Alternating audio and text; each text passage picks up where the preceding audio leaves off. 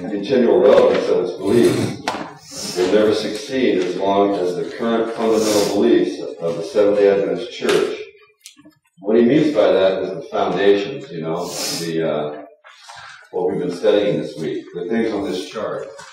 We have Daniel 2, we have Daniel 8, Daniel 7, we have Revelation 13, Revelation chapter 12, we have Daniel 12, Daniel 8, we have all the relevant portions of Scripture that are the foundations of the Seventh-day Adventist Church. And when Dan Steed says that we will never succeed as long as the current fundamental beliefs are studied in isolation from the actions of God in the 1844 Advent experience. So what we need to try to see as we study these things, not just here this week, but when we go home, when we look at these things in our home time, we need to see the hand of God in the movement. Amen. Because this is the thing that will rivet us to the foundation. Because God is in this, and we have to be able to see the glory. Look at 2 Corinthians.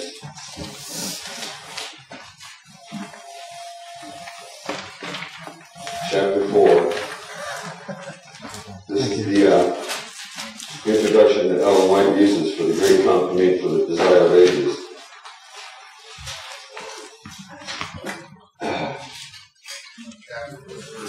Verse 5 and 6.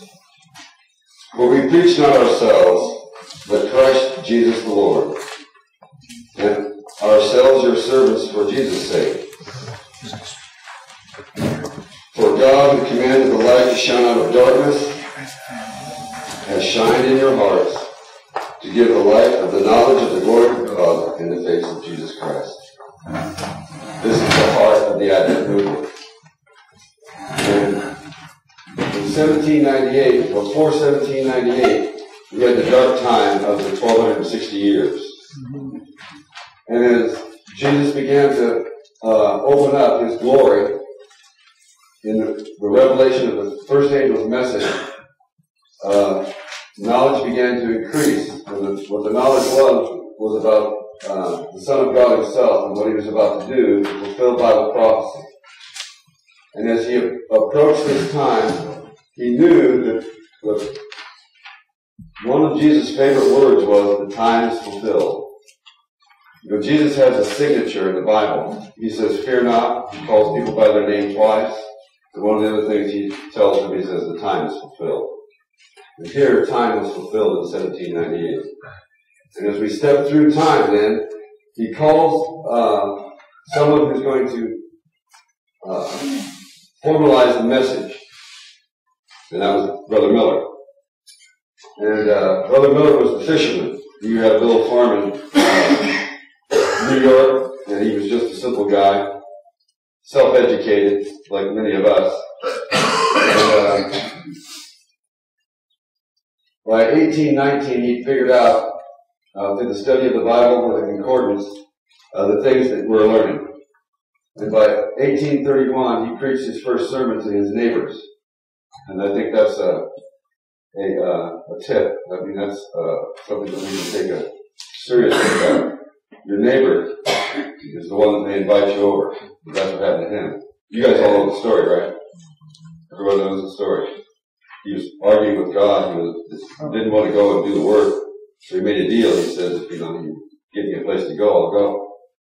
30 minutes later, his nephew knocked on the door and said, hey, we ain't got a pastor. You got to come. And then he went out into the woods and prayed.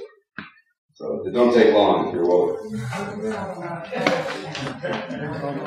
So we have, then on August 11th, 1840, 2 years prior to that, Josiah Wedge predicted the fall of the Ottoman Empire by understanding Revelation chapter 9. And it's verse 15. Now here at this point, we have the angel that comes down. The angel that comes down is Revelation 10:1. I'll take this thing. Revelation 10:1. And then we also have Revelation 14:6 and 7. All these texts in the book of Revelation are pointing to this time period. when the first angel's message arrived in history. And then by 1841, as we learned last night, this is something you can write in on your copies that I gave you today. Right here is where the Protestant churches carried the doctrines of the papacy because they refused the light on the Advent message. 1841. 1842, in June, the churches, because of their decisions here, they closed the doors to the Advent movement. And George Storrs, in the same year, produces the understanding from his study of the Bible, the correct understanding that the dead sleep and only Christ has immortality. And in that same year, 1842, we have, in May, they meet in Boston. Joseph Bates is the head of the chairman of the conference. And from Habakkuk chapter 2, Charles Fitt, if I didn't mention it yesterday, that's his name. He was the one that saw that they needed to make a chart so that people could easily understand the prophecies that they were teaching. Until this time, they didn't have this. Miller had a couple of drawings, but he didn't have this. This is readily easy to see. It's very visual, because it had to be easy, and that's the text in Habakkuk. They may run who read it. And then we had the tarrying time. Now, before the tarrying time, however, we had a falling out. Progressively, as light and knowledge progresses along this timeline, we have two classes of people being formed. There are those who are denying the message, closing their, when you close the door to your heart, you also close, your church, you're closing the door of your heart to the truth. So that's what was taking place. But as we learned last night from Duane's talk on Miller's dream, this is Miller's dream in living reality. That's what this is. So if you can translate what you read in Miller's dream, there's a good, if any of you have this book here, or it's on the Pioneer CD-ROM, but it comes from this book, and it's a little study that James White did. This is called Facsimile of the Two Earliest Periodicals. And later on, you guys can take a look at Miller's dream in there, the way they laid it out. And what James White saw in that, he saw this history. Oh, you already have one. And when he did, he knew that the people of God, at the time he did that, needed to have this repeated to them. We're going to cover today, when we get down to the end of this, some information about the two earliest periodicals that we published as a people. One is the Present Truth, and the other one is called the Advent Review. And so you can get a better understanding of these periodicals in our history. There's a couple of little nuances that I'll share with you that will help you break it. But as we go on, we have this denial of the truth. The fall of Babylon is what it is. And that comes into history in 1842, the second angel's message. So we have the first angel's message, the second angel's message, and in 1844, at the disappointment, we have the entrance of the third angel's message. But prior to that, we had the midnight cry. And we learned yesterday that on August the 12th at Exeter camp meeting in New Hampshire, Elder Snow, from a study that he read in September of May 17th of 1843 in the Signs of the Times, William Miller had produced an article on the types that pointed to Christ's second coming. The Passover, the spring types had pointed to death, life, and resurrection. And then Miller suggested that the autumn types in the Old Testament would point to the second advent.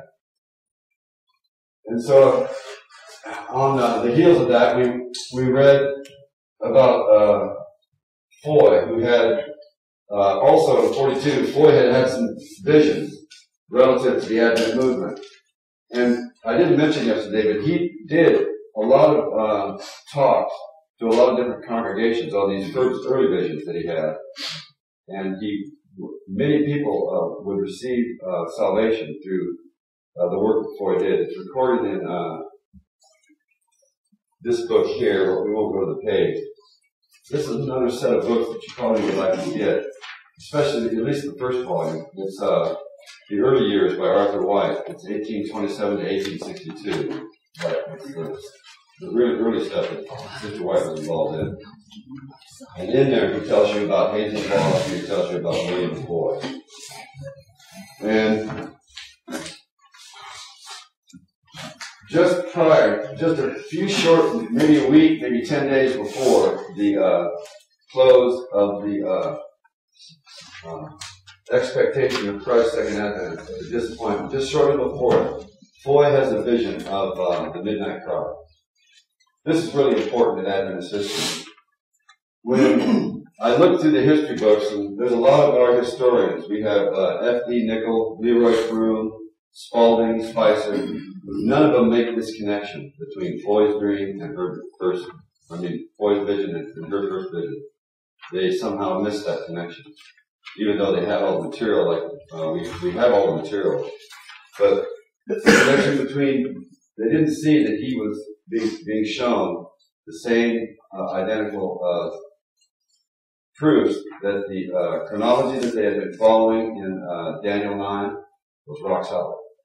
And when the Sister White has that vision, what it's telling the Millerites is that when we read yesterday in Word of the Little Flock that she'd given up the midnight cry, what she had given up was the correct understanding of the chronology of Daniel 9. And when you step back from that chronology, that destroys everything on this chart. It wipes it all off your record. Then you're a ship without a compass. And that's how they describe their early experience.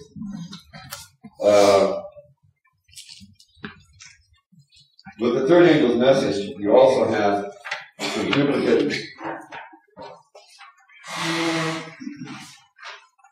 On your chart, we're going to put some stuff up here. This is October 2nd. And you have Revelation 10:7. You have Daniel chapter 7, verses 9 through 10. You have Revelation 11. That is 14 through 19. When Jeff talks to you, I haven't heard that stuff on the seals that he's going to be sharing with us the rest of the week. But when he does, I want you to pay special attention to this text in regards to where this appears in history. And you'll see something that you haven't seen before, if I'm not mistaken. And we also have Revelation 14, 9 through 12. These are the most relevant ones that apply to the third angel's message. And you need to take the time and to look at these in relationship to how this arises in history. Because these are more than just Bible texts revealing life. They apply to the actual entrance of this into history that cannot be gainsaid. It's an actual event. It's an event, and it's more than just knowledge. It's an event. It's history. These things, this Bible text, from the one who calls himself the first and the last, the Alpha and the Omega, the beginning and the end, the one who can tell us what is about to take place. He tells us the end from the beginning is recorded in these texts. And he's telling us that he is the author of these events. Amen. And then we have the visions of Sister White in December of 1844. This is the first midnight cry vision. Bear with me, I need to get something for you. Should you also have Daniel 8:14 up there with those ones? Oh, yes, you should. And Daniel 8:14. How about Matthew 25? And Matthew 25. We'll throw that one in there. See, we have Bible students here. Good. How about Malachi 3? Okay. All right, we got Malachi 3. And if you, Leviticus 26. That's right, we have. We'll put it up here the way Miller did, right? Leviticus 26. Now, Leviticus 26 is at the top of the chart. We have right up here, it says, it's the very one in the top corner. It says Leviticus chapter 26, verses 28 to 34. So we'll put 28 to 34.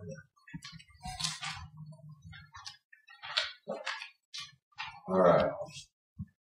And what I wanted to share with you this morning is Habakkuk 2, right over here. Habakkuk chapter 2, 2 and 3. 2 and 3. Right here. Habakkuk 2, 2 and 3. Under the chart. That's why I'm under the chart. That's why I'm in the chart. Right. That's exactly right. You said in 1841 there was a messengers rejected that went. Yes. What they did was, in 1840, when the first angel's message comes into history, one of the things that took place in 1840 when the fall of the Ottoman Empire occurred on August 11, 1840, it proved the year-day principle. Amen. That principle was set in stone. Before the actual fulfillment of a prophecy based on a time prophecy using that formula, a year for a day, there was question to whether or not Miller was off his rocket. Many people assumed that none of this was going to happen.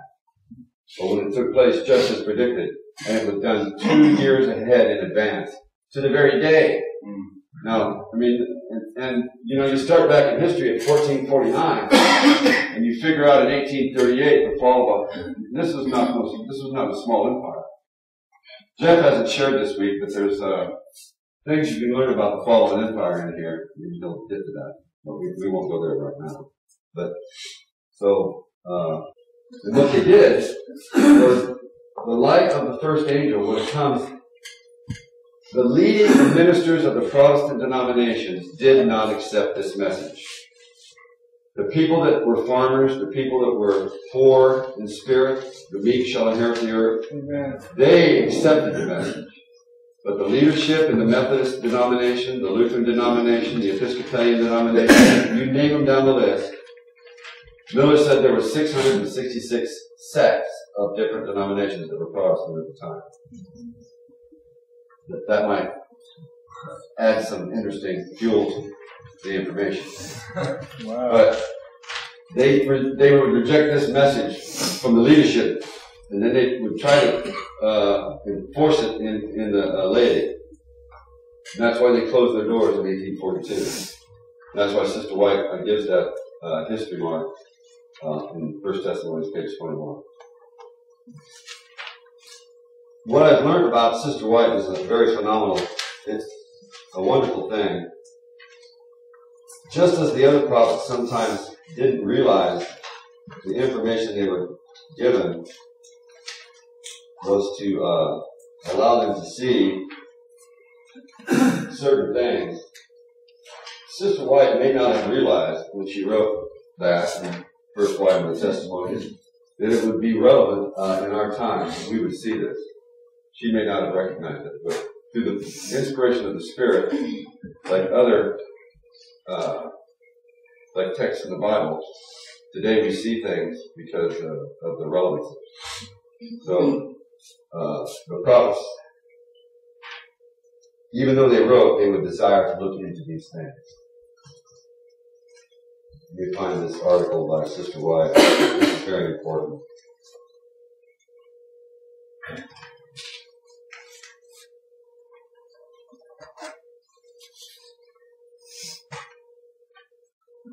These two articles right here are on the Pioneer CD-ROM. This is the one concerning these two articles about her visions. This is the first vision in December of 44, and this is the second vision.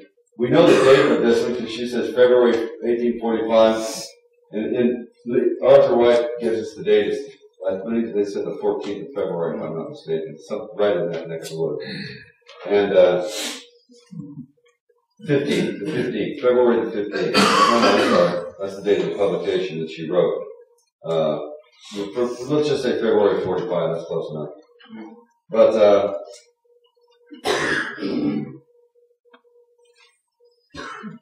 this article tells you something about the first article that you don't know until you read the second one. And what she says is this to Brother Dewey. My vision, which you published in the Day Star, was written under a deep sense of duty to you, not expecting you to publish it. Had I for once thought it was to be spread before the many readers of your paper, I should have been more particular and stated some things which I left out. As the readers of the day star, I've seen a part of what God has revealed to me, and as the part which I have not written is of vast importance to the saints, I humbly request you to publish this also in your paper. God showed me the following 1 year ago this month. And then she goes and she says, I saw a throne, and on it sat the Father and His Son, Jesus Christ. So you need to read both these in the context of what she's telling Brother Jacobs. They're part and parcel of the same life. They go together. Just like Daniel 7 goes with Daniel 8. That's how it's laid out. So I think that's important to understand how we begin to understand the importance of the midnight cry in Adventist history. God laid out succinctly for us right from the very beginning when Floyd refused to present his vision on the midnight cry. He would not present it because he didn't understand it. So then God chose Ellen White and gave her the prophetic gift. What date was that? Did he have that? We don't know the exact date. We just know it was a few weeks before the disappointment. Less than 2. And now, as we go forward here, we come to a very important event. This event in Adventist history is the catalyst for many things that precede this event. And this is 1845, April the 29th. We had the Albany Conference of the Millerites in New York City. Albany is the home of Joseph Marsh, and I believe George Storrs. Don't quote me on the last guy, but I know Joseph Marsh. Some of the people would not attend. We won't go in today. You can look it up in the history books, but there was a whole list of members that met at this conference. But Snow would not be there, James White would not be there, Joseph Bates would not be there, and but the ones that were there was Josiah Litch, the big names, Litch, Hines, Miller, Elon Galushua. These were big names in Millerite history. They were in their states, but these were people from different states that were coming together in a conference. The reason they came is to try to settle all the winds of doctrine that had come in and all the fanaticism that came in after the disappointment of October 22nd, 1844. And to a man, and they signed on to it as a group, they would deny the very chronology that led them to the Advent truth. They would deny the chronology of Daniel 9. Now, Joseph Bates would later write that this would, he called this denial of the truth, the Church of Laodicea. So in our Adventist doctrines, our history, Laodicea begins to be understood here. The Church of Philadelphia, by the way, we need to write back here that this is the Church of Philadelphia. Philadelphia is back in this timeline leading up to, especially during the Midnight Cry feast, but in here. And there's a change also from Sardis to Philadelphia in this timeline that you need to see. We're going to show that in another chart tomorrow. But Philadelphia and Laodicea. And I'm going to go a little ahead of myself here, but back down here in 56, I won't write it in yet until I get down here, but down in 1856, James White will write in a series of sermons on the 7 churches of Revelation. When he gets to the Laodicean church, he will declare that the Sabbatarian Advent church is Laodicea. Where here Joseph Bates and many others will call those who met at Albany Laodicea.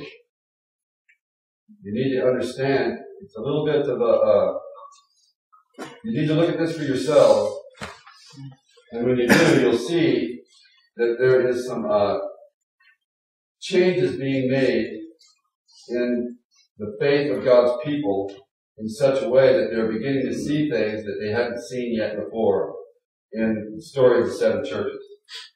things are starting to come to light. Light is progressing. And later in 1863, when you read the testimonies, Ellen White will agree with her husband, and you'll find it in, I didn't bring the reference, but if you just type in later, you see it in Ellen White CD-ROM. It'll come up on the first hit, because that's her first mention of it. Okay? Testimony Volume 1. Testimonies 1, but it's 1863, I don't know the page number. But you'll find that she's in agreement with her husband, and he wrote it 7 years ahead of the testimony that was given. And one of the things you guys need to know about the early periodical work was that James and Ellen White would proofread it until all night long until sunup.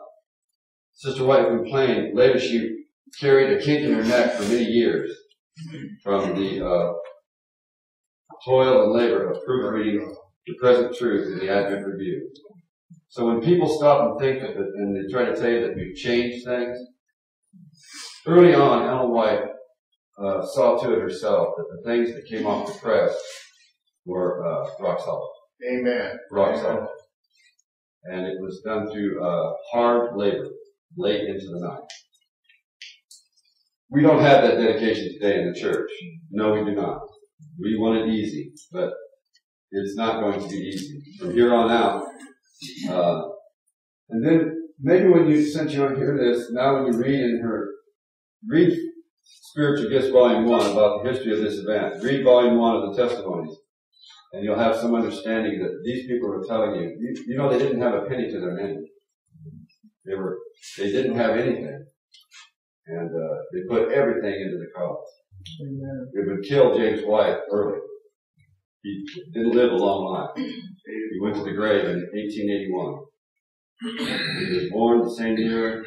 My dad was born in a different century, but James White was born in 21, the century before. My mother was born in 27, a century later, and Ellen White was born in 27, a century later. I thought that was kind of interesting. Wow, that's neat. So, from 21 to 81, you can count it up. He was a young man. Went to his grave, an early grave.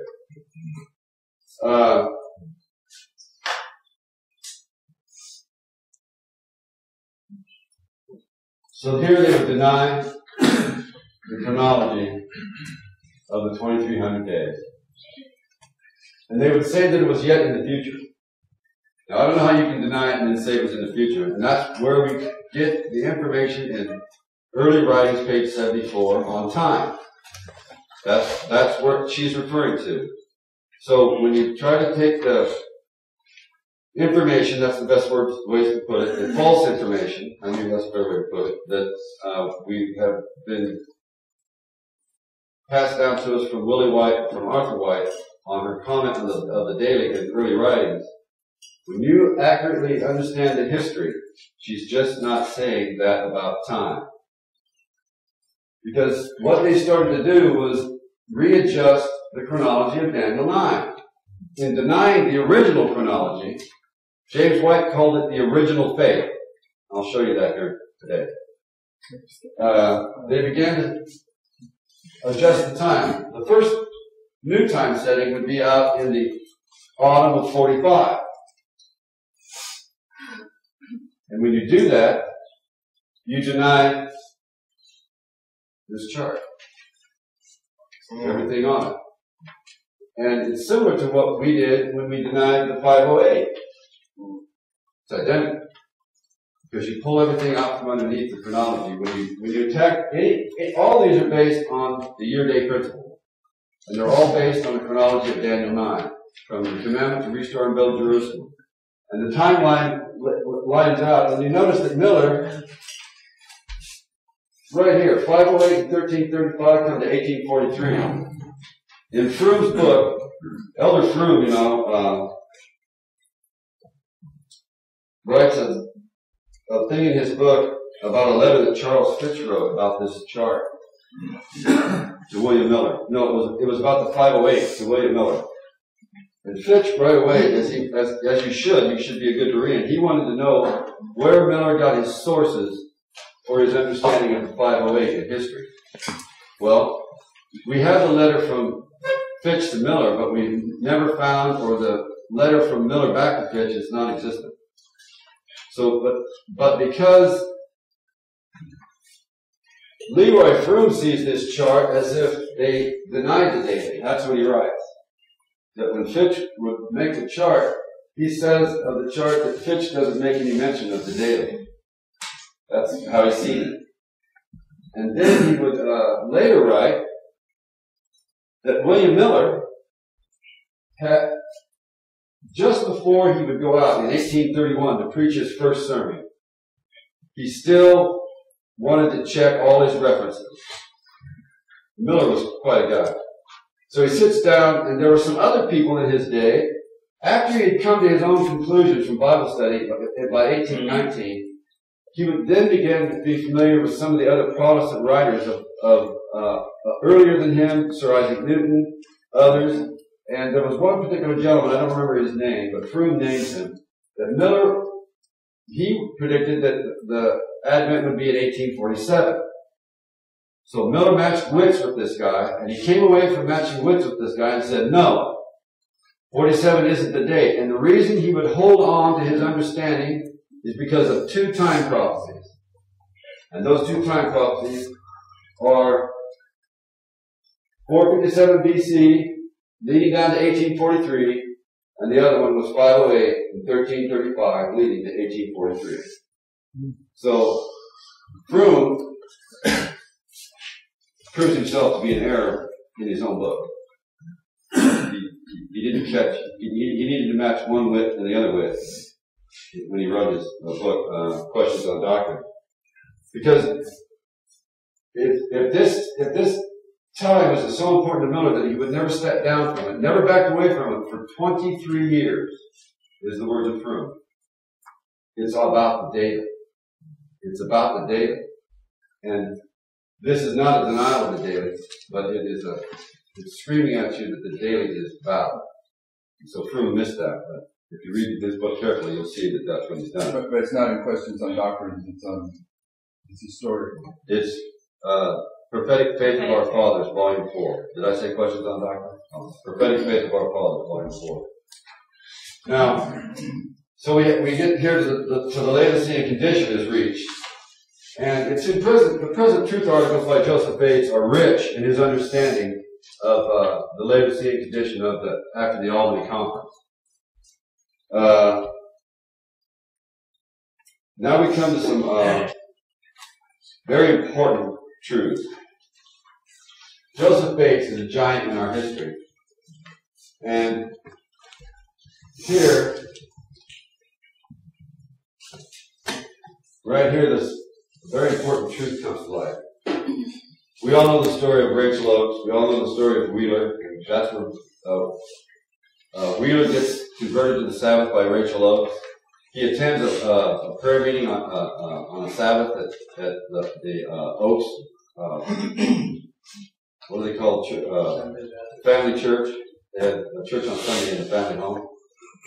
And he gave a sermon, and the sermon was obviously to her. This man was all sound because he was keeping Sunday. And Rachel Oakes later said to him, you need to keep all the commandments of God. And she gave him a Bible study on the Sabbath. And Wheeler then accepted the Sabbath truth. And she was not a Millerite, and neither was he, by the way. But providentially, Joseph Bates gets hooked up with Wheeler. And it was during the time of the Albany Conference. That's where Joseph Bates was at, instead of being at Albany. Joseph Bates was up having a Bible study with Brother Wheeler, instead of being at Albany. Now this advances present truth in such a way that this is where Christ was leading us to. Because you remember yesterday I said in Leviticus, Sabbath reform was the issue.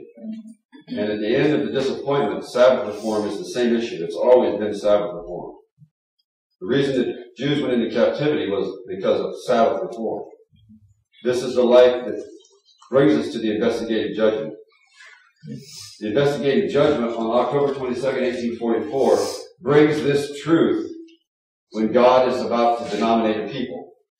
Every time God denominates the people, every time revival and reformation come to the church, it's on Sabbath reform. And so Bates is up with Wheeler, and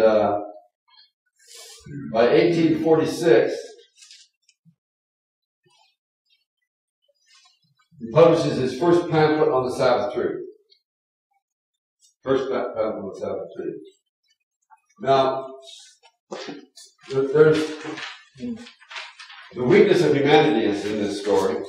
Remember, he chose Ellen White, the weakest of the weak. She had not yet embraced the Sabbath truth, and neither had her husband. And in this same year, Joseph Bates will introduce to her the Sabbath truth through his pamphlet. When you read Arthur White's writings and you read Ellen White's writings herself, she would deny the Sabbath truth. She would deny it. She thought that Bates was wrong.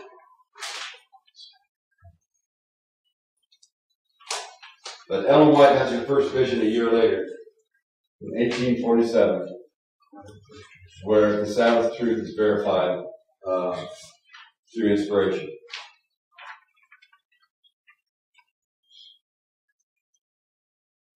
And then, the same year, 1847, Bates will publish his second Waymarks and High Heats. It came out in the Present Truth articles.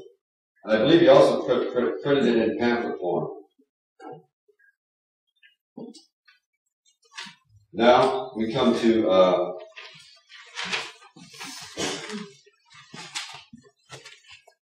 Miller has his dream. We had the dream study last night. Miller has his dream the same year. So we have 1847, the Sabbath vision.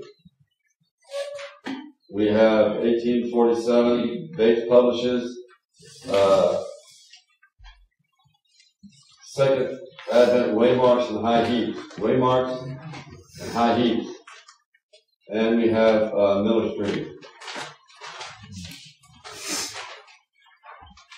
It's recorded in The Present Truth, page 75. Let me just get that for you so you can see the relevancy of this. Page 75. This is the study that James White does on Miller's dream. Page 75. Present Truth, page 75. The date of the publication is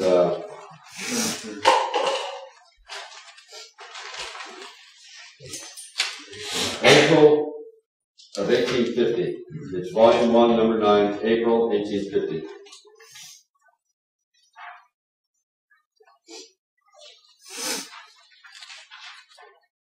And it's here. Oh, Miller dates the letter December 3rd, 1847. So Miller died in 49. So Miller is still communicating to the brethren, and he communicates this dream December 3rd, 1847. And James White gets this from a periodical that one of the things you need to understand, these early pioneers, they would write back and forth, and they would use the periodicals as their currency, so to speak, the avenue by which they could discuss this with one another. So James White would write to an article, it would go to the Voice of Truth, it would go to the Jubilee Standard. Joseph Bates would write the same way. And so Miller's getting these at his home. James White would be getting all these different periodicals to his home. And he would extract from them the things he needed. And that's how we get this dream.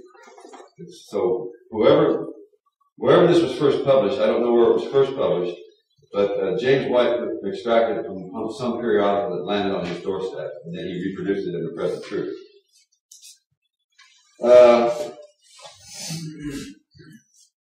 And now we have 1848. Does anybody know what happens in 1848? Sabbath conference. Very good. Who said that? I did. Oh.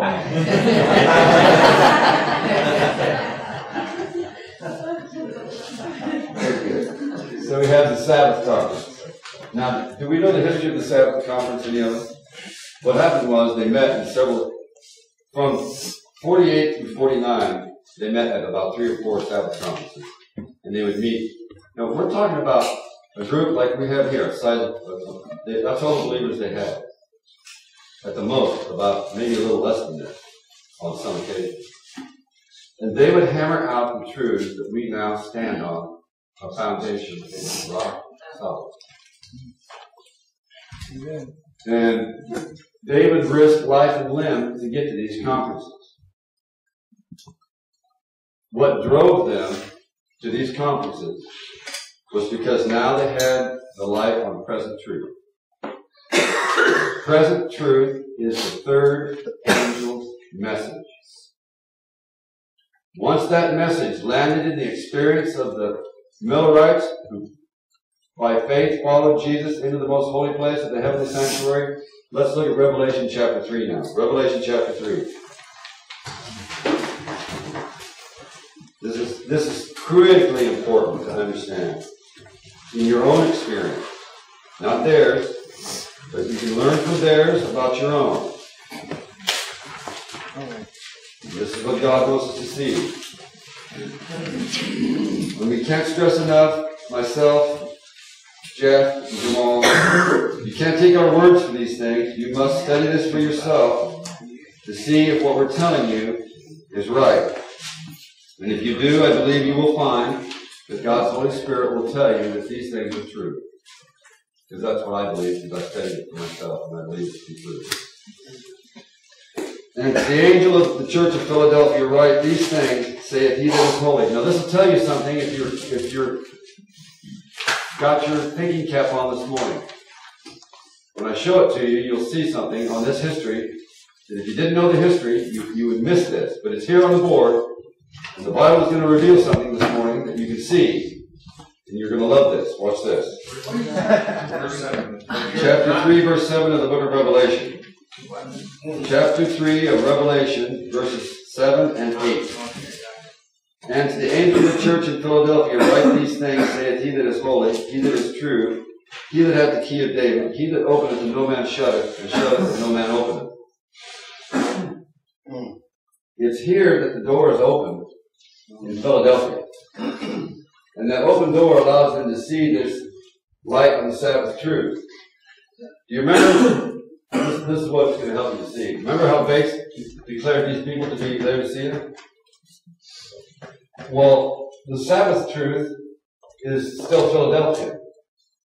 So, Bates never after this time wrote that this was Laodicea. Never again did he make that mistake. Because at the Albany Conference, Laodicea hadn't entered into the that's not a reality. What is the reality is 1856 when James White would write that the Sabbatarian Adventist believers had become Laodicea. They had become to deny present truth by their love of the world. Now, who's that became Laodicea? Sabbatarian, Seventh-day Adventist. That's what they call themselves.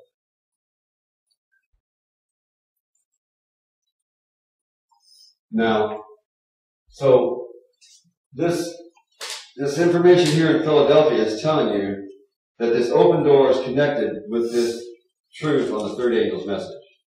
That's what it's bringing into history. When the door was opened, and Jesus stepped through it on October 22, 1844, when that Sabbath truth landed in history, Philadelphia then had that light. And she needed to carry that light and not become Laodicea. But when she would not carry that light and she had one foot in the world and one foot in the church, that's the way we are today. And that's the problem. We have not carried the third angel's message as we should to the world. And that's why the subject of Christ our righteousness would come in 1888. One of the big things that the church has missed is that when Ellen White writes these words, that Christ our righteousness is the third angel's message in verity, that means in truth, that's because Christ our righteousness is recorded in this history. And it's the righteousness of Christ in the believer that carries the Sabbath truth in the third angel's message. The third angel's message doesn't stand alone from the righteousness of Christ. And in our seminaries and in our thinking, we've separated the two subjects and made them two subjects when actually they are one. In her comments to what Joseph Wagner had written on righteousness or spoken on righteousness by faith, she says, yes, I've been preaching that and writing about that for 40 years. That's a good point. She said, only between my husband and I have I heard such language as what Wagner presented at the Minneapolis conference. Right. So this was not new to Sister White, but this was new life in direct confirmation of the old. Brother Duane, doesn't a lot of confusion come when we say the Laodicean is the last and final church? Philadelphia goes all the way through. No, because the Laodicean church, Sister White writes to them, and she says, the blessing in the true testimony of the true witness is that Laodicea are overcomers. And then they had the Philadelphian experience. Right. So you need to understand so the it. Philadelphian church is Our example is the book of Revelation. The seven churches. After Laodicea, there is no other church. There's 7 churches, not 8. But the Laodiceans in their overcoming experience had the experience. They had the experience of Philadelphia. So we, as we come forward on our chart, we want to see that now. What are they going to do with all this? How are they going to get this to the world? They have the Sabbath truth. They know that the chronology of Daniel 9 is rock solid. They know the brethren at Albany have denied the truth. They know the brethren at Albany have stepped back. Ellen White's vision of the midnight cry has shown that they have fallen off into darkness. Now, we won't go into this here because it's a very, very hard subject to understand and to cover, but there's also the subject of the shut door. I don't have the time to get into that this morning, but it's very easily understood if you understand it in the light of the stepping through of this history. But there's a shut door controversy too. And to get this unraveled, James White would write in the book, to the little flock, I can't think of the first part, the word of the little flock, that the sheep have been scattered. That's what he would write. And the scattering was done by all the different fanaticisms that came in after the disappointment. So how is God going to gather his jewels, is what the point is. How are they going to begin to be gathered? How are we going to retrieve some of those who step back off of eternal truth? That's when they produced the first periodical in our denomination called Present Truth.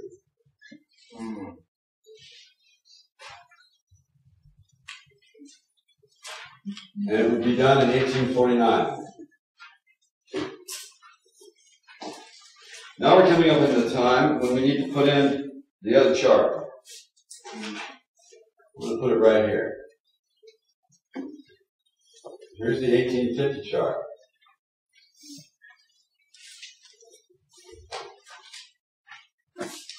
The relevancy of this statement that Jeff has in our notes, Jamal and Jeff, I think Jamal did this study for us. Page 63.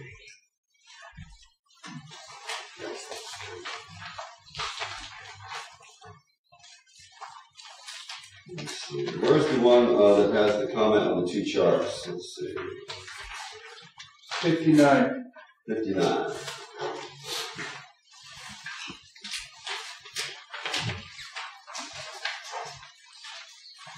For the 1843 chart, she says, I have seen that the 1843 chart was directed by the hand of the Lord, and that it should not be altered. That the figures, whereas in one of them, that his hand was over and hid a mistake in some of the figures so that none could see it until his hand was removed. Early writing, page 74. Now, the Otis Nichols 1850 chart, you know, there's a picture of Otis Nichols in one of these books, and Otis was quite a character, but Brother Nichols produced this chart for the brethren. His name appears right here. Published by O. Nichols. Dorchester, Massachusetts. Now, he was a Millerite that came over and became a faithful Sabbatarian Adventist believer. Amen. And he was a real boon to the early work. Some of his articles appear in the Present Truth. They're worth their weight in gold for the information that you can glean from his understanding of what the experience that they went through. This is what it says. I saw that God was in the publishment of the chart by Brother Nicholas. I saw that there was a prophecy of this chart in the Bible, and we know that's Habakkuk. That prophecy is the whole chart. And if this chart is designed for God's people, if it is sufficient for one, it is for another. If one needed a new chart painted on a larger scale, all needed just as much. So Ellen White is telling you that the light on this chart is being carried over onto this chart. That's what she's telling you. I need to take this down. I need a chart. I need a chart. I know we can do this. Oh, come on. Now.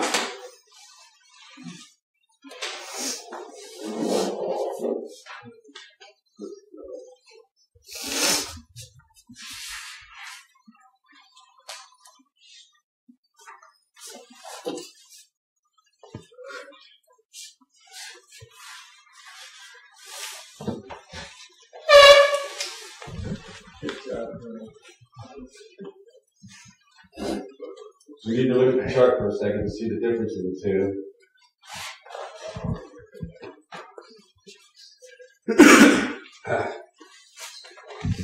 Fundamentally on the chart, what you see is pretty much the same.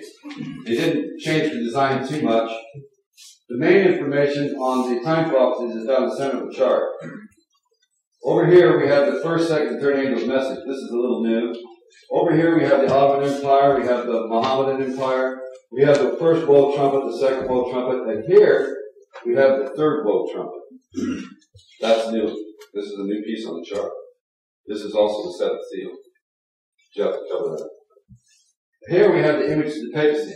One of the leading doctrines that came out of the Sabbath conferences was an understanding of the image of the papacy. What led them to this understanding was the Sabbath truth, because it was not. Remember how we said here yesterday that the Protestant churches would begin to retain and carry the beast by retaining their doctrines. Two of the doctrines, the immortality of the soul and Sunday sacredness.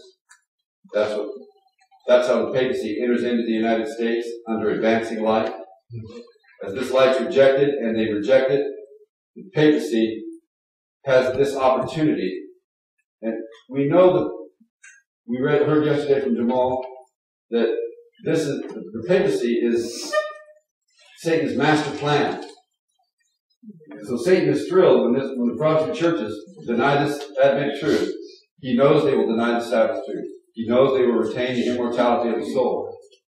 But here, in advancing light, the immortality of the soul and the false prophet, because of the understanding of those two doctrines, they began to understand Revelation chapter 13 in all its clarity. So when you hold on to those doctrines, Sunday sacredness, and the immortality of the soul, you're robbed of advancing light. Now, Sister White makes something very important to be understood in the great controversy. What are the two things that are going to be joined together to deceive the whole world at the Sunday law? What are the two things? The immortality of the soul and Sunday sacredness. It will do the same work as it did here. It will do the identical work. And they will deny present truth. Present truth is leading to the Sabbath truth. It always points to Sabbath reform. In every one of those reform movements that we had up on the board this week, that Jamal and Jeff have been showing us, present truth leads to keeping all the commandments of God. Amen. That's where it leads. And if we understand what we're learning here this morning, it's through the righteousness of Christ that commandment keeping is possible. Amen. On our own, we're powerless. We're the weakest of the weak, somebody prayed yesterday. And the weakest of the weak need one who's mighty to save. In the Old Testament, he was called the Tower of Jacob. Yes. That's what he's called. The other differences is we have the most holy place. They had that understanding on here. And other than that, this is different too. Let me look over here. Of course, I'll put it on big mouth. They have the third book trumpet here at the bottom of this one, so they're both there. And here they have it designed so that you can really. They notice what they've done here. They put a large emphasis on these blow trumpets on this chart. They've placed this where you can not miss it. And they're aligning it with these truths on time prophecy. So let's read now the statement again that Sister White makes on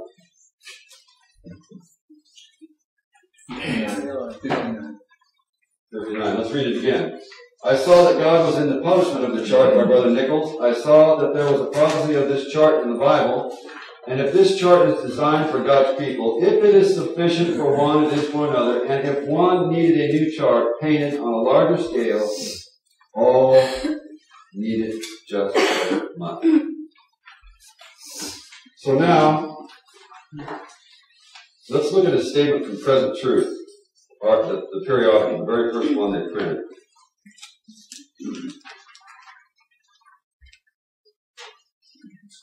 This is what James White says. As they begin to advance this truth through the printed page, we know the story of how this was done. James White would cut wheat for the payment of these first articles to get this stuff out to the world. They saw that they needed to have an organ to present this and who they were trying to really reach in the very beginning of this were those Millerites that had this advancing light in their background. They really weren't much interested yet in a missionary effort out to the rest of the world at this time, but they were really wanting to reach those that had this in their background. Okay, they were trying to reach those who had been impacted by the Millerite movement. So he says, "Wherefore I will not be negligent to put you always in remembrance of these things, though ye know them, and be established in the present truth." 2 Peter 1:12. So this text is big in Advent history because this begins the publishing work that Ellen White saw would go like leaves of autumn all the way around the world. You need to connect this with our history. When Sister White made that statement, she was making it in the context of the experience of the Advent movement moved by the hand of God in 1844. That wasn't a statement pulled out of the clear blue sky by some type of magic inspiration. That inspiration was connected to the history of the Advent movement. It is through the truth that souls are sanctified and made ready to enter the everlasting kingdom. Obedience to the truth will kill us to this world, that we may be made alive by faith in Jesus. Notice what they see here, the advancing present truth. Sanctify them through thy truth, thy word is truth. John chapter 17, verse 17. 17. This was the prayer of Jesus. I have no greater joy than to hear that my children walk in truth. 3 John verse 4. Error darkens and fetters the mind, but truth brings with it freedom and gives light and life. True charity or love rejoices in the truth. Thy law is truth. The text for that is 1 Corinthians chapter 13, verse 6.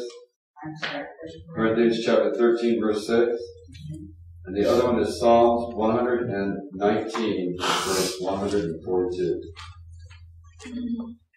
David describing the day of slaughter when the pestilence shall walk in darkness and destruction wasted at noonday, so that 1,000 shall fall at thy side and 10,000 at thy right side, says, He shall cover thee with his feathers, and under his wings shalt thou trust. His truth shall be thy shield and thy buckler. Psalms, this is a Roman numeral, I can't read. 41, that's right. It's 41 verse 4. So this is what the idea they have in presenting this to the believers. Now, present truth would be published up through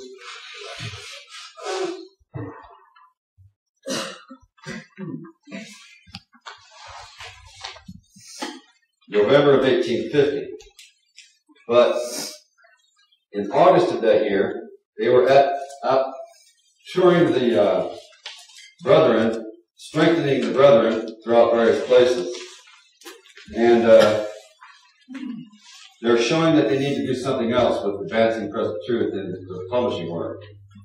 Present Truth, this is Arthur White, page 179, volume 1 of the early years.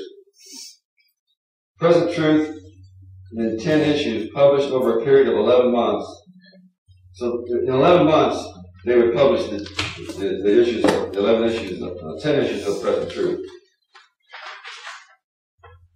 Heralded the third angel's message with the Sabbath truth as the focal point. But the eye of the Lord saw a need extending beyond this. Something that would bring men and women who had been in the great Advent awakening to see the experience in its true light as the work of God. Now, interestingly enough, Dan Steedt's insight to understand the hand of God in the Advent movement based on the testimony of the Spirit of prophecy is the very reason that publishing work takes a change. It takes a shift. Because they needed it just as much as we need it. So, something that would bring men and women who had been in the great Advent awakening to see the experience in its true light as the work of God. Ellen White wrote on this in August the 4th of 1850. So they printed these present truths from 49, in 11 months, from 49 through November of 1850. But in August of 1850, still with a couple more issues of the present truth to print from August to November, they get this new light. The Lord showed me that he, James, must take the testimonies that the leading Adventists, that would be Josiah Litt, Joseph Marsh, Hiram Edson, not Hiram Edson, Joshua B. Hines, and others, published in 1844 and republished them and make them ashamed. Now this is not, that word, when I first read this, I thought about it, but what she's actually saying there is, she wants them to bring back their sense of reality. She wants them to see what they have done in the light of advancing present truth. This is what God wants them to see. Sister White's the messenger, but that's what they want to take place. So now there's some very important, interesting information. One little nuance that you might appreciate. Today we have the Review and Herald, right? Well, the Review and Herald was really called the Advent Review and Sabbath Herald. That's what it was originally called. But before we had the Advent Review and Sabbath Herald, we had Advent Review. So we had Present Truth, Advent Review and Sabbath Herald, and today we have the Review and Herald. So the periodical has changed 4 times in our history. Well, I was going to get to that. This is the early stuff. Now you can still get Advent Review, by the way, or Review and Herald, but the one that they're mailing out to all the church members is now called Advent World or something like that. But if you subscribe to Review and Herald, you can still get it. So we have Present Truth, Advent Review and Sabbath Herald, and we have the Review and Herald, and now this new one that is. We'll leave it at that. The 4 are Present Truth, Advent Review and Sabbath Herald, and Review and Herald. Got it? I got Review and Herald, Advent World, Present Truth, and... Let's start over. Let's listen from their... Let me put them on the word for you. Brother Duane. I know, we're running out of time. We got Present Truth, Advent Review, and Sabbath Herald. And we have Review and Herald.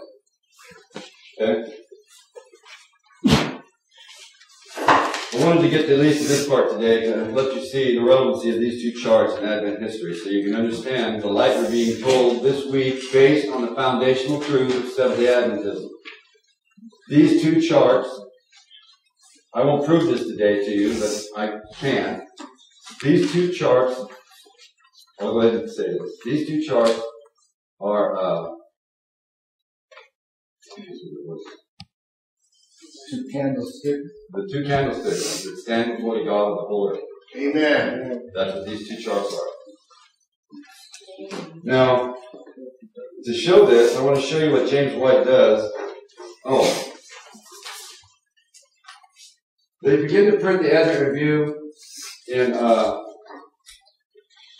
of 1850. He goes home immediately and puts the first issue out. And they have not yet completed all the issues of present truth. That's a little nuance you need to grasp. Because this was heady work, hard work, proofreading late into the night. They sacrificed their health to get this done.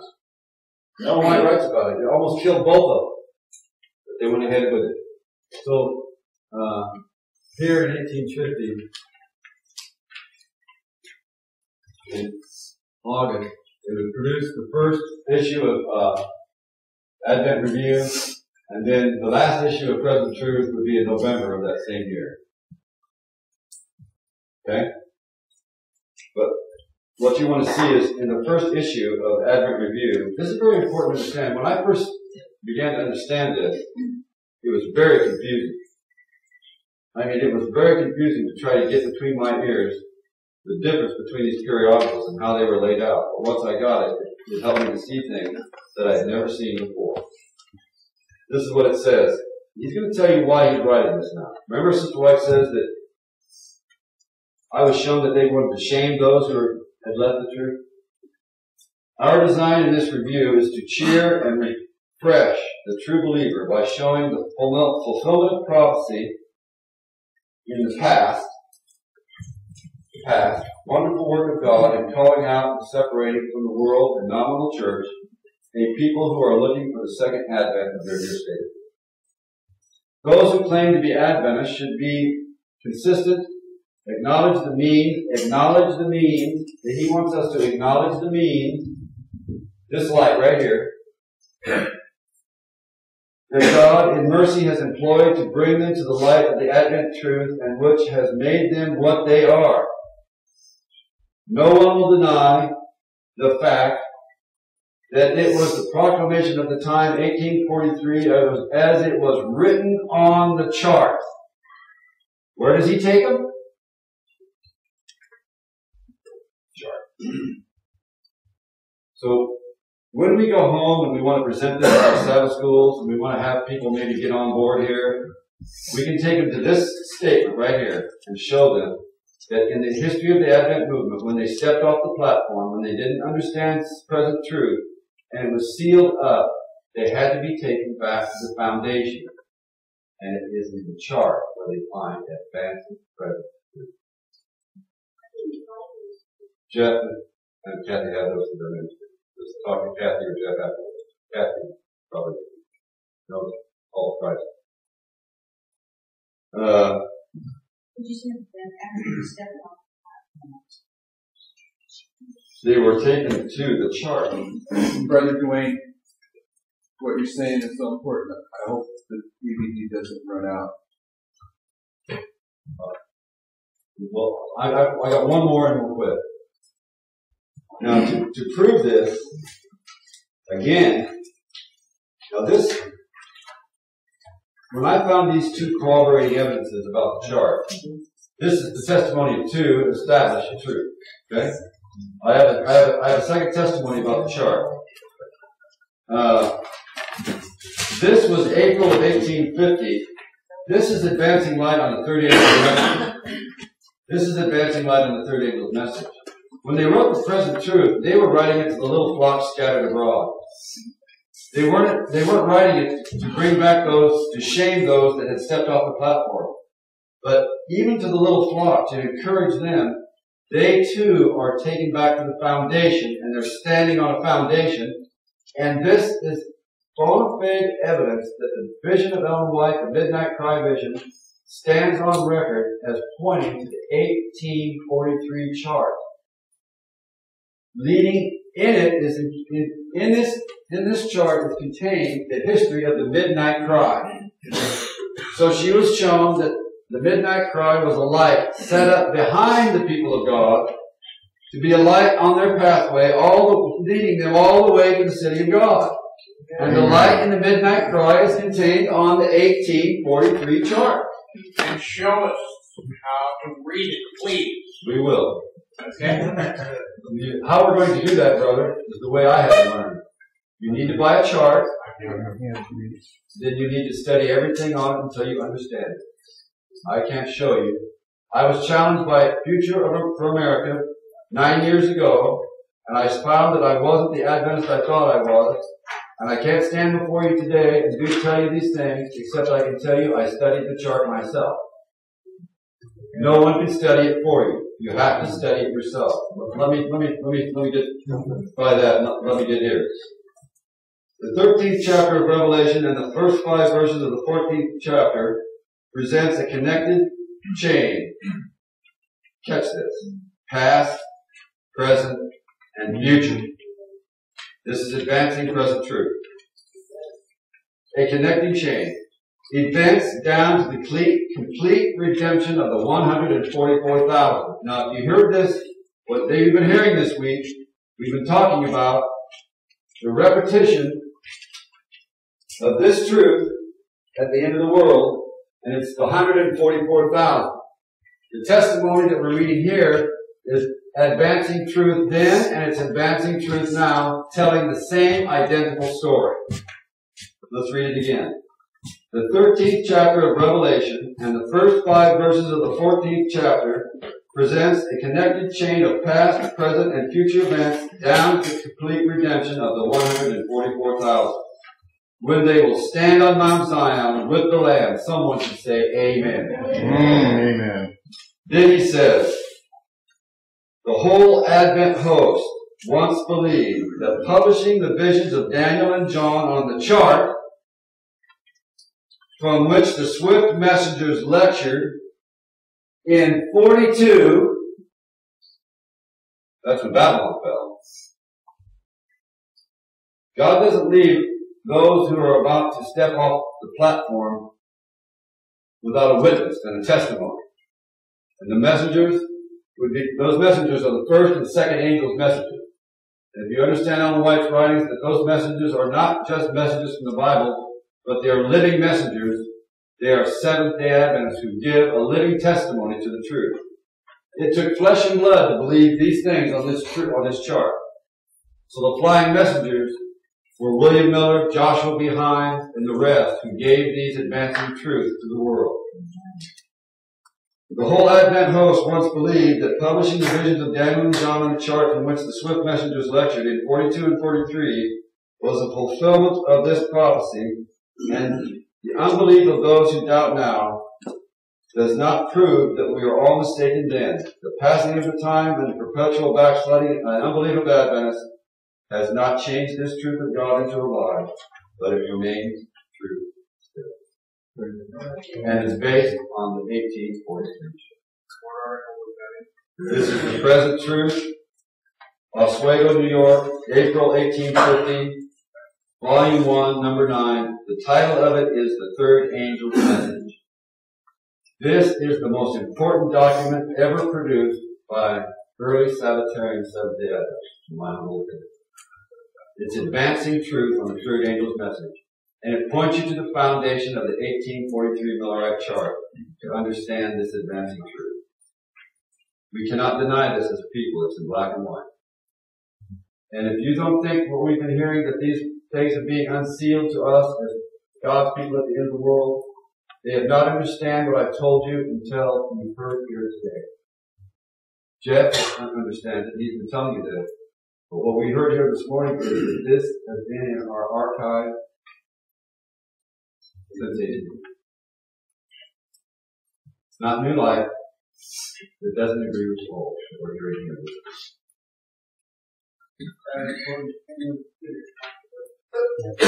This one here? Yeah. Could we get that for the group? That's what I'm saying. Yeah, we'll get that. What we need to do is probably get both of these for you. But somebody needs to take both of these and pull them off the computer and then take the computer out of them and go get copies of those. It'll be probably easier. Okay.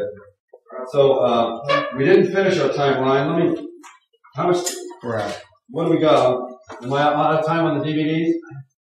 No, you're not out of time on the DVDs. I know, we're out of time. All right, real quick, we're almost at the end. Forget the food. The 30 inches missed. I wasn't sure or exactly. When Jeff told me I had 4 hours, I said, oh, mercy. Last May, I said, how, Lord, can I do this in 4 hours?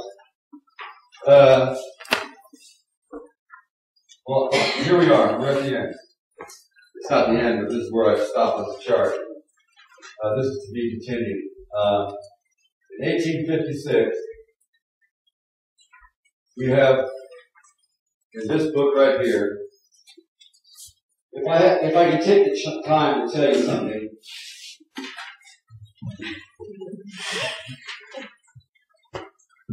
This is the real food. I didn't drink it. Let's go back. Anyway, That's where you have to start tomorrow, obviously. Okay, but the Hiram Edson articles appear in 1856 on the Times of the Gentiles. The Hiram Edson articles on Times of the Gentiles. They first appear in 1856, 7 articles that were never completed. And when I stumbled on these articles by God's providence, I shouldn't say I stumbled, God has led me to these things. That's a better way to put it. In my humanity, stammering lips and stumbling feet is really how it seemed, but God has led me to these things. And, when I first heard this message, I thought to myself, this guy's a loose wingnut. That's what I thought to myself. How can any of this help Seventh-day Adventists at the end of the world? But curiosity got the best of me, and I was challenged by a statement that Jeff made that how many of you here can give a study on the 7 trumpets in a group like we are today? Not one hand, but not one. It was a house full of Seventh-day Adventists. And I thought that was pretty deplorable. I was one of those who couldn't raise their hand. So I was challenged, and so I went home and I had one of these charts on my wall, the small one. So I said, I'll show him. I'm gonna learn everything on that chart as well as William Miller and James White. I'm gonna show him. So I started off on my little escapade, full of pride and all that.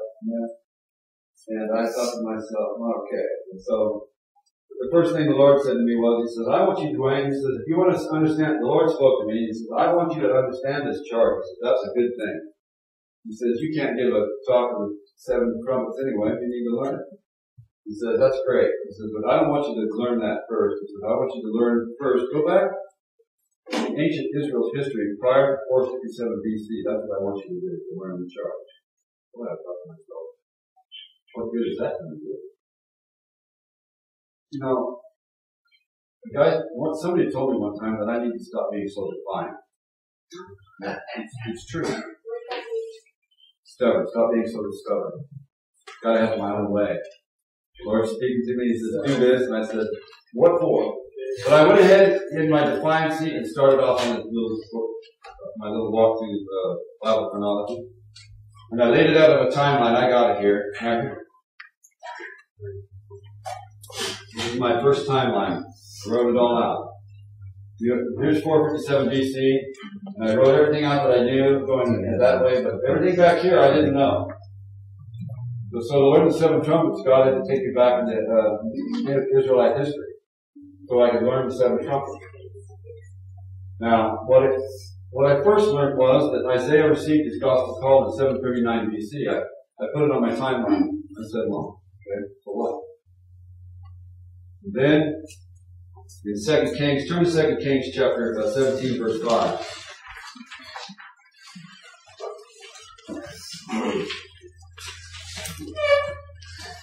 17 verse 5 of 2 Kings. And I found this. You know, the Lord has blessed Duane, Dewey, in many ways. But one of the things He's given to me is a Bible that I bought at the thrift store for 50 cents. And in that Bible, in the margin, is Usher's chronology. Usher's chronology. He was an English divine that lived in the early 16th century. 16th century? Somewhere. And all the early Bibles in Miller's day were printed with Usher's chronology, but now they don't do that. But this one was done by the Voice of Prophecy, and by God's grace, by His wonderful grace, I have Usher's chronology in the margin of my Bible. And even when I found this, I didn't know that. I failed to read the introduction to my Bible. But once I found it, I went back and read the introduction, and I found out it was Usher's chronology. But I wrote this down on my timeline. It says 723 BC. It says, the king of Assyria came up through all the land and went up to Samaria and besieged it 3 years.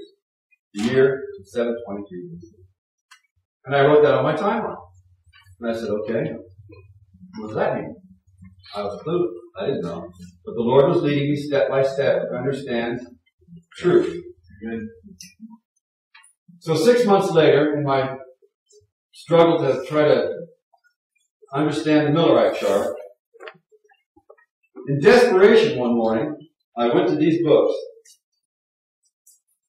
There's 12 of these. These are the Second Advent Review and Sabbath Herald. These were the ones that they did after the Advent Review. And on a bookshelf in a row, and I didn't even realize which one I was picking out, but I just kind of reached to the middle of the stack and I pulled the book out. And I said, well, maybe there's something in here I can find that will help me. And I opened up the book, and the first article I opened to was by Hiram. It's called The Times of the Gentiles. Amen. That's when I called him. When I read those articles, I knew he had light no one had seen. So it's a good thing to be able to give a study on the seven trumpets. And it is a wonderful thing to know these truths at the end of the world. Amen. And God is gracious. Let's have a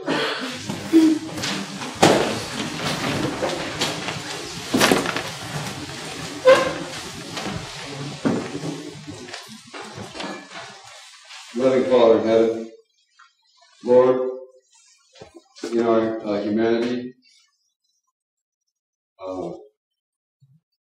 Paul says it best. He says, I die daily.